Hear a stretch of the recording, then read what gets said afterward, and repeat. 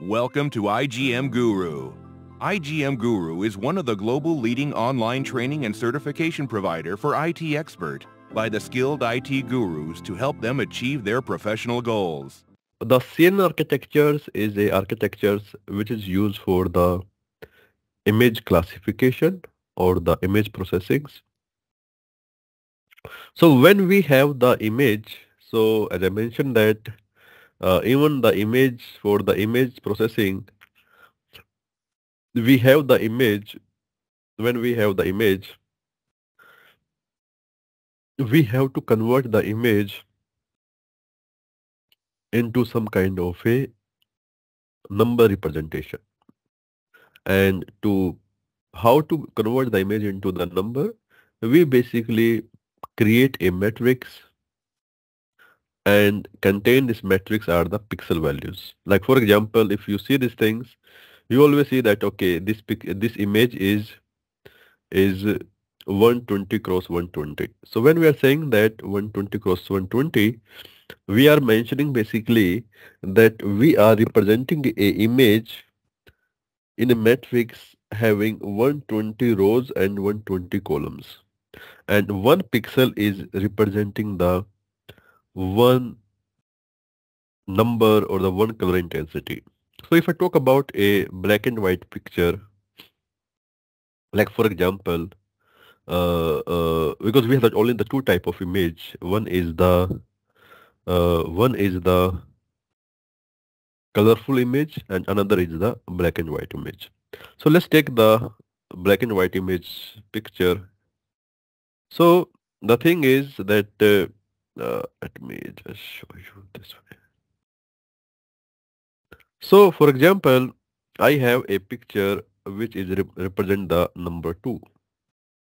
So this is my number 2. So I have a picture which represents the number 2, and we are calling it as a 5 cross 5 picture. Okay, 5 cross 5 means that in the pixel part we have the in a pixel, when we convert into the numbers, we will have the 5 rows and the 5 columns.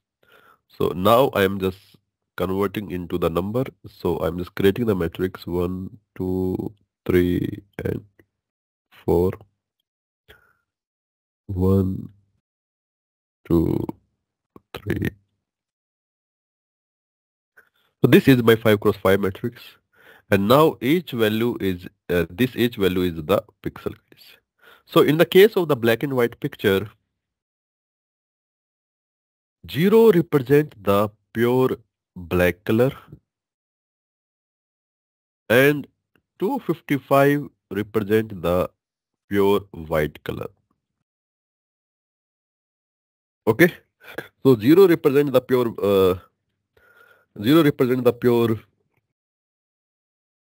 black and 255 represent the pure white. So now in this portion we don't have any black portion because black is only wherever we have this line 2. So this is my like pure white, so the pixel value will be 255. Here we have this portion having some black portion, so pixel value will be definitely not the 0, not the 255. Most of the portion is white, some portion is black, so we can call it as it will be somewhere around 200. One pixel has one value. So like for example, this pixel contain this portion as a black, so based on the part we will have some values, and this is like some portion, small portion, to 240. This is pure white, 255, 255 and so on. So this is how we represent a image in the numeric representation. And once we convert the image into the numeric, now the rest of the part is okay, because we have to because the rest of the part is okay because now my image has been converted into the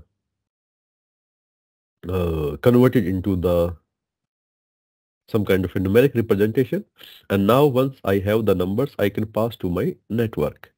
So this is how we can convert the one black and white picture to the its corresponding numeric representation. Then the second thing is that how to handle the color image.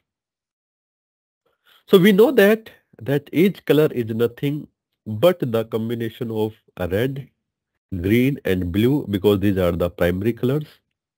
So I have the red, green and blue. So these are the primary colors. So each color which is showing on a pixel, like for example, this is a kind of a picture of vegetables having. So if I take about this pixel, these values, I'm just marking it here. So here, this color, whatever the color it is, it has some portion of the red, it has portion of the green and the blue. We have seen this thing in the primary schools, right? So so now, so when I represent these things into the some kind of a matrix form, so I need the three matrix. I need the three matrix. One matrix is represent the purely red color, and then another matrix which will be superimposed on the previous matrix. It will be something like a red matrix on the top of it. We have the green matrix. On the top of it, we have the blue matrix. So if you want to visualize, so you can visualize with the Rubik, right? So we have this cubic or Rubik. Guys, we have this game, right? Rubik, right? Yeah, this is one. So this you can analyze these things. Okay. So one layer. Let me just show you. So one layer is this one, which is represent the red color. This is the matrix. Another layer is this one, which is represent the, for example, this is the red color. This is the green color, and then we have the blue color. Clear? So this is how so to represent a colorful image, this is will be my representation, and to represent the black and white image, we have a single matrix. So if we have a single matrix, simply use the single matrix, and when we have the colorful image, so this is my input. So now after that, so my first part is clear that we convert my image into some kind of a numeric representation. Now we are passing this image to the architectures. So in the CNN architectures, what we have is we have the different layers. And one layer is the convolutional layer, then pooling layer, then fully connected layers. So let's see the use case that what is the responsibility of the each layer. So guys, the purpose of the convolution layer is to extract the features. Let me show you with a small example. So if you see these pictures, from these pictures, I want to fetch out the different features of the image. So you can see that from this picture, I extracted these images, and one image is the same, and in these three images you can see that in the one part I'm covering the shape, in another part I'm covering the edge, in another part I covering the depth. So if you see these things, I'm covering the different features of the image. So this is my convolutional operation. In my convolutional operation, I'm extracting the different features of the image, and then after that I will perform the pooling operation to reduce the size of these features. And then once I have this matrix, because still now I'm processing the matrix, after the matrix I'm converting into a huge vector. Once I have a huge vector, I will down the size of this huge vector and then perform the output layer to perform the classifications. So now this is how the things work. Let me just show you a one page like how the things work. I have this one. Yeah, this is the one. So if you see these things in the first layer, this is a car. So I want to predict that whether it's a car, truck, aeroplane, ship and the horse. I have I have to predict the things from out of this 5 category.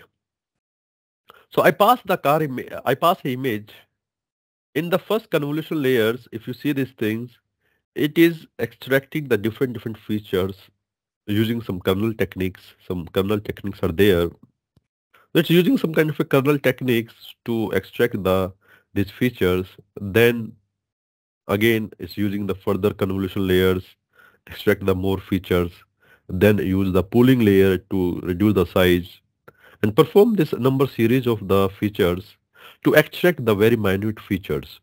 And then after that, we have the classification layer. You can say this is called the classification layer, but ideally should be only a output layer with the one activation function.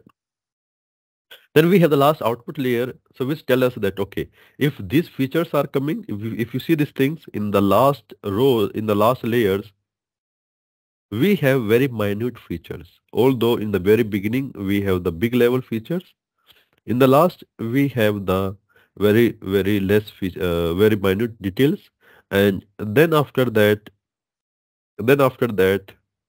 if these minute features are belong to the car, so my